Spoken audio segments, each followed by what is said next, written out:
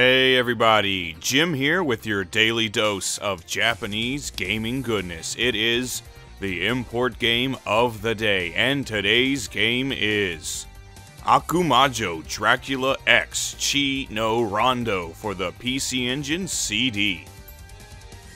This is a 1993 release that was developed and published by Konami, and it was later re-released on the PSP, and through that and emulation, it's pretty easy to give this game a try, but at the time, the only way to play this one was on the PC Engine, or eventually you could play the inferior port to the SNES. This is more of a collector's item now, but it's still an amazing game and well worth playing for fans of the series.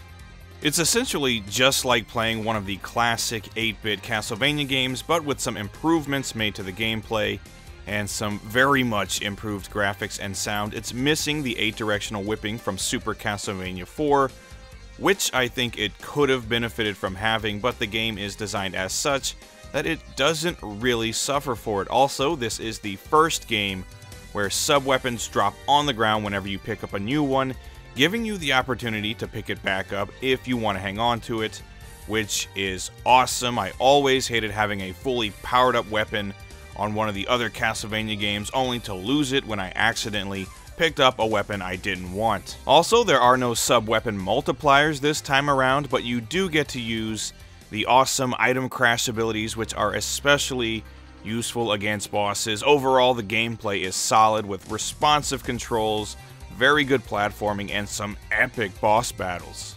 Throw in multiple branching paths, various maidens to find and rescue, a very fun additional playable character in Maria Renard, and what you get is one of the best playing Castlevania games ever, complete with really beautiful graphics, kind of cheesy, but ultimately entertaining cutscenes, and one of the best soundtracks in the entire series. This game is seriously all positives, whether it be on the PC Engine, PSP, or by some other means. You owe it to yourself to play through this one at least once. It's Dracula X Rondo of Blood, and it's an absolute classic.